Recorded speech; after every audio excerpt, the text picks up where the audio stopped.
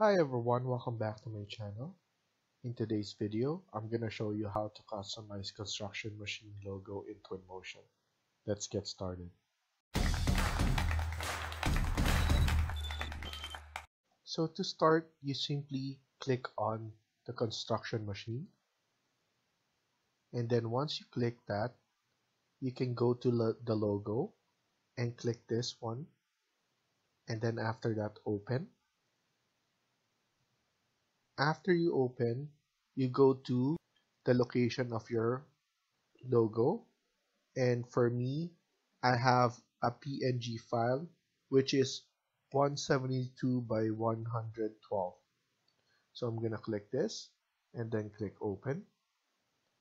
And then after that, you can see that my logo is in the truck now. So I'm gonna do this again. I'm gonna click this. And then after that, click this one and then click open.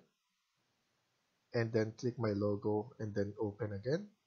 And then after that, you can see that my logo is in the excavator truck. Thank you for watching, and I hope you liked the video. Please hit like and subscribe. Feel free to comment down below.